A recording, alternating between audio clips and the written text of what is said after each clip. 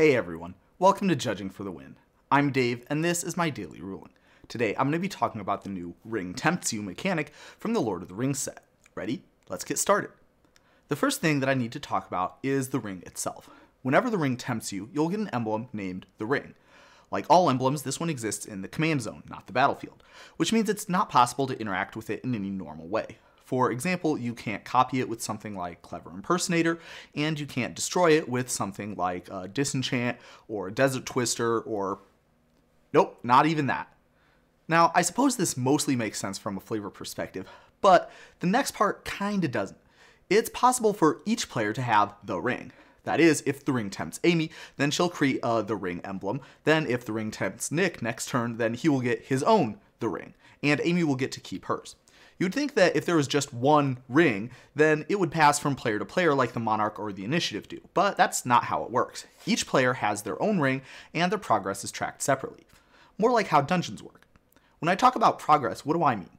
Well, when the ring first gets created, then it just has this one ability that you see there. But every time the ring tempts you while you already have the ring, then your ring will gain the next ability in the sequence.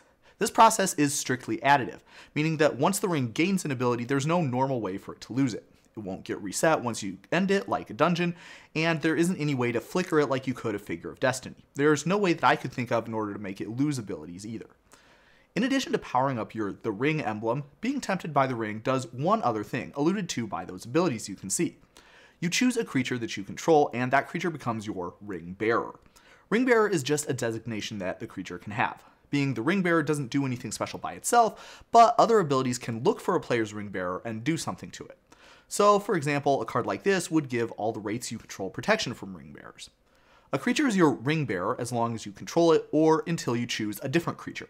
If your ring bearer dies or otherwise leaves the battlefield, or if you lose control of it, then that means you will not have a ring bearer anymore. You'll need to find another way for the ring to tempt you so that you can choose another creature.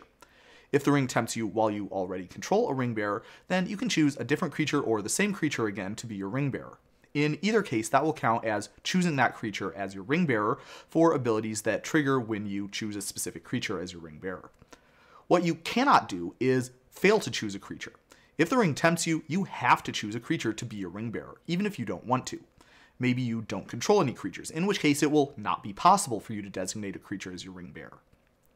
In that case, you still do get the next ability unlocked on the ring emblem, and the game still counts that as being tempted by the ring. So any abilities that with that trigger condition will still trigger. Although I think that the only cards that have that kind of triggered ability are on creatures, so you'd have to jump through a few hoops in order to end up in that scenario. On the other hand, triggered abilities that trigger when you choose a creature as your ring bearer will not trigger because, well, it was not possible for you to choose a creature as your ring bearer. Alright, now let's talk about a couple of other questions that you might have about the ring's abilities. I guess the biggest one I could see would be about how making it legendary works. So the interesting thing about the legend rule is that it only applies if you have multiple creatures that all have the same name and are all legendary. So if you had two grizzly bears and you make one of them your ring bearer, then the legend rule will not kick in because you only have one legendary creature. That does mean that if you had an On Sarah's Wings on one of those grizzly bears, you would probably want to make that one be your ring bearer.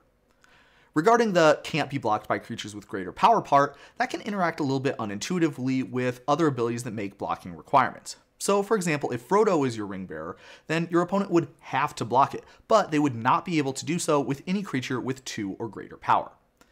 And I think that about does it. Hopefully with this, you'll be able to confidently answer questions involving this new mechanic in games that you're a part of. But that's all I have for you today. How did you do? Join me again next time for another daily ruling. But until then, I hope you have a great day.